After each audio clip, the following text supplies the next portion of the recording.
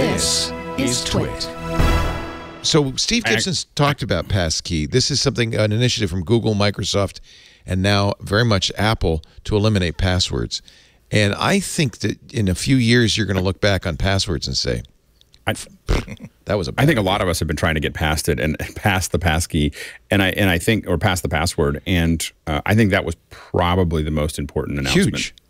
Yesterday. Huge. Was the fact that we're going to get to a point where we're building it into the infrastructure and I think it's going to be transformational to the whole world, because as people start to get out of that and because it's being supported by a lot of other people, it could potentially be a really big deal. Well, and it doubles down on the biometrics that Apple is now basically putting everywhere, and I expect to see biometric keyboards for the desktops as well, because now using biometrics, Face ID or Touch ID, you can have an absolutely phishing-proof login to apps and websites, and you don't need a password. You don't need a password manager.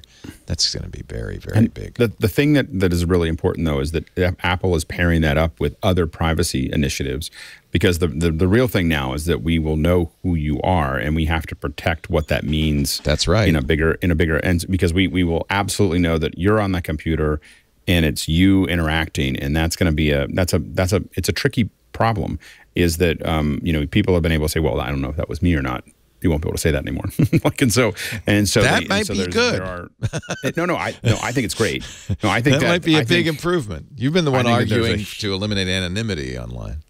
Yeah, I think that it's great. It's going to change the way we interact with people, but there are people that it puts in danger that need to be able to be, so we just have to kind of weigh that out. And I think that the company that is probably the most ahead of that is Apple, thinking about how are we going to keep us private, but authenticated.